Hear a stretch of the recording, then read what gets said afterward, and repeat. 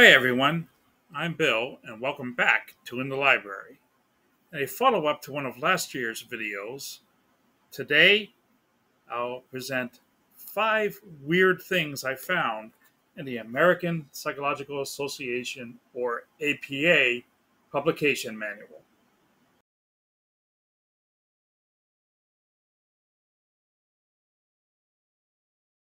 Now before I get into the list, let me just quickly mention that the APA publication manual, which started in 1929, is used for writing and publishing scientific reports and communications, like journal articles that are normally primary or original publications, like articles you might find in the Journal of the American whatever association. That's a scientific report. So, with that, let's start our list.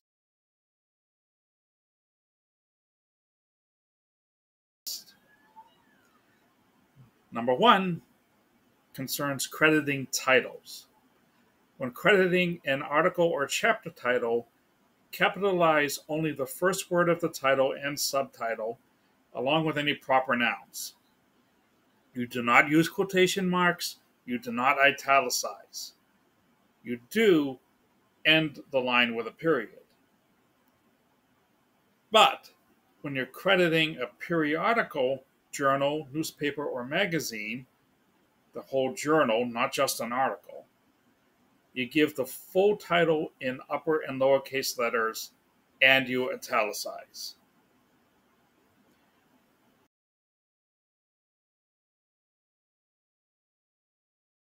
Number 2, numbers.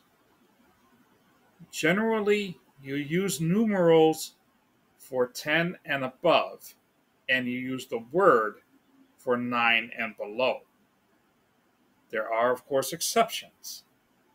For instance, if the number is the first word of a sentence, you use the words.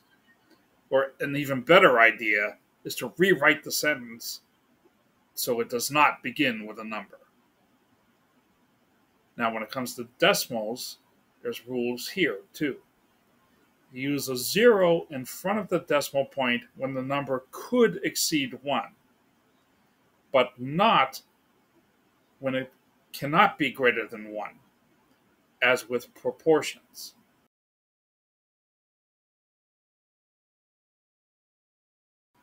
Number 3, formatting tables and figures. Now, these days, most manuscripts are submitted electronically, so you want to have all the elements of the manuscript in electronic form, and this includes tables. It is suggested by the APA Style Guide to create tables using the table creation part of the word processing program you're using for the text.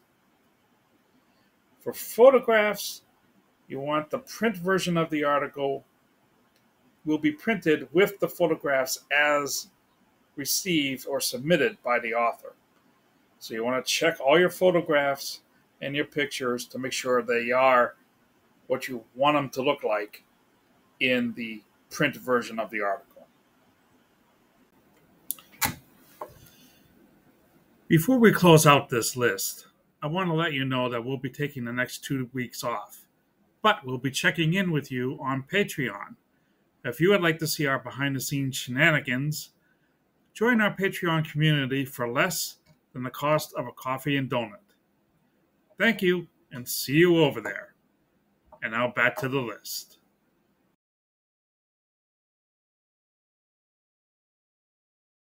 Number 4, there are standard statistical abbreviations. So forgive me for getting all sciencey for a second. Here's a few favorite examples. Uppercase CAT is computerized adaptive testing. Uppercase EM is effect size. Lowercase f, frequency. Lowercase n, number of cases in the subset. Uppercase N, total number of cases. lowercase ns not statistically significant. Now, in addition to the standard abbreviations, there are also all kinds of Greek characters that mean various different things. But I'm not going to get into that now. But it's pretty interesting.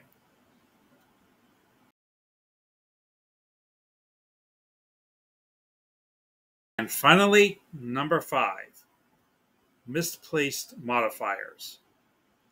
Sometimes, if you misplace a modifier, you can make the sentence confusing or illogical. You want to place the modifier as close as possible to the word being modified. For instance, one big one that people have trouble with, according to the APA, is the word only. You want to put only as close as you can, ideally next to the word being modified. For example, these data provide only a partial answer, not these data only provide a partial answer. You see the difference? And that's it for today. Please check out this video right here for 5 weird things I found in the Chicago Manual of Style. Thank you for watching, and please keep on reading. We'll see you next time.